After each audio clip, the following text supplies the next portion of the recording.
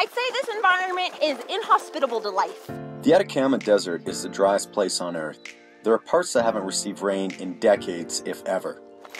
This is such unforgiving terrain. It's like scary. I don't see a flag. I'm just battered. My feet are beat up. The Atacama Extreme is 100 miles of the most unforgiving ultramarathon on the planet. It's okay. It's the altitude.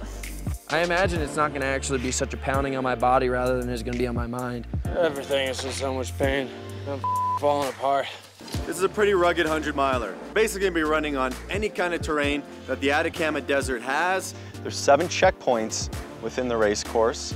They're about 20 kilometers apart each. It's an opportunity to restock, or perhaps it's a spot to bail out. It's here around San Pedro de Atacama. We're going to experience it in a 100-mile journey tomorrow. It's race morning, just getting the gear together. Slept with everything prepared.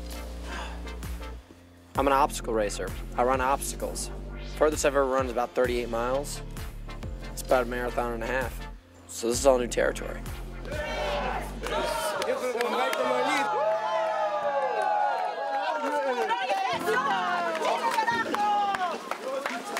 Ultra racing, it's all about pace. You have to go out at a pace that you can handle. If you go out too fast, you're gonna burn up later. Oh, look how cool this is. This dog's come with us from the start. He's gonna do the whole 100. His name's Tommy. Tom! Hunter's running, hanging with Rory there. I'd go slower. Maybe you'll surprise us. Coming into checkpoint 1, I've started making up ground, and I just passed Hunter. Is that Rory down there? Yep. Way to go, Hunter.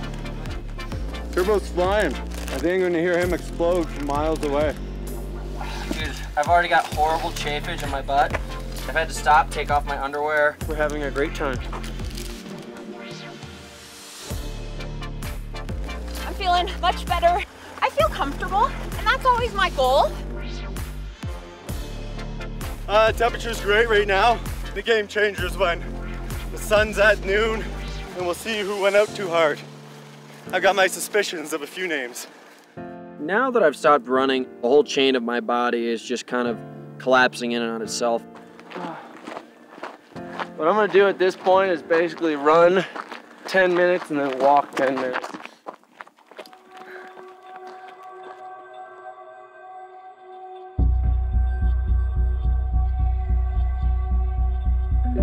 We're now 23 miles into the race, and we just passed Turbo.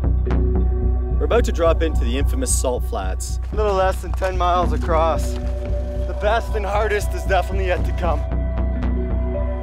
You know, we're getting into the heat of the day here. This is where things are really gonna start getting real. Everything is in so much pain. I just hit the 40-mile mark. This is the furthest I've ever run. Oh, you're so itchy and legs. Oh. This is really... Maybe I should just bow out. I should pull out, just give everyone a high five, support the rest of the team. But then I have this ego coming through my head. Don't be a pussy. You can just get out of this, and we're gonna pass everybody else. It's just gonna come back to you.